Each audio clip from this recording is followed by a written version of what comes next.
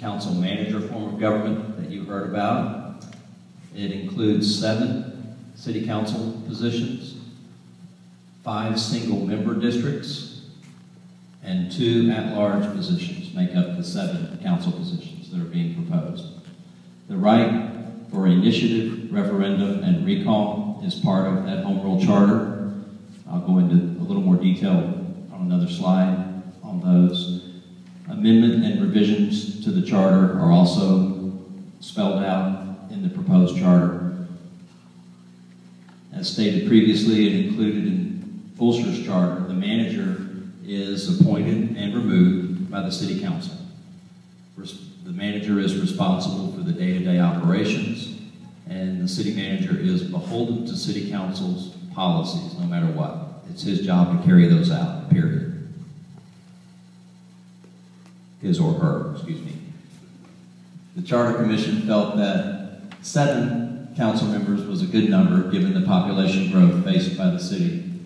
The population today is approximately 7,959, and the city has seen about 1,000% growth since 2000. It's unbelievable. Council makeup is proposed again to have 5 members serving single-member districts, 2 serving at large. The implementation for this would occur over 4 elections. To phase that in, the mayor would be elected at large, as it is now. Term limits for 3 consecutive 2-year terms would be the limit that any individual could serve on council or as mayor. The single-member districts would be determined by demographics, not geography. Council would hire independent experts to guide the process. Council controls the process just like the state legislature does. Based on the current population, each district would contain about 1,600 residents in those single-member districts.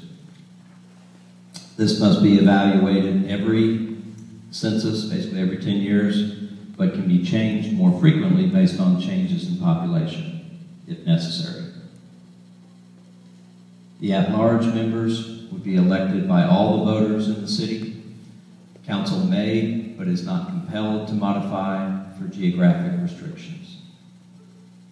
Even if modified, all voters in the city would vote on these candidates. The mayor presides at council meetings. He would give up the role as the chief executive officer of the city. City manager would assume that role. The mayor would only vote in the event of a tie. He or she would continue to make appointments to committees and retain those emergency powers under state law. The proposed charter provides residents the powers of initiative, referendum, and recall, as you heard from Dr. Thurman. The initiative means that if enough registered voters agree that then they may enact ordinances based on initiatives presented directly to the voters. Initiative requires a valid petition signed by 10% of the voters that are registered prior to the last election. Referendum, voters may also hold referendums to reject certain ordinances at the ballot box.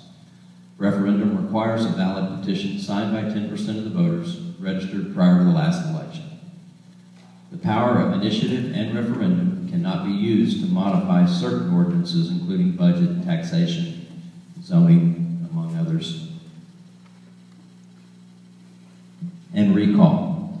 The voters can also recall their elected officials. Recall requires a valid petition signed by 20% of voters registered prior to the last election. If the petition is successful, there would be an election to physically recall that council member. Under general law, there is no provision for these powers.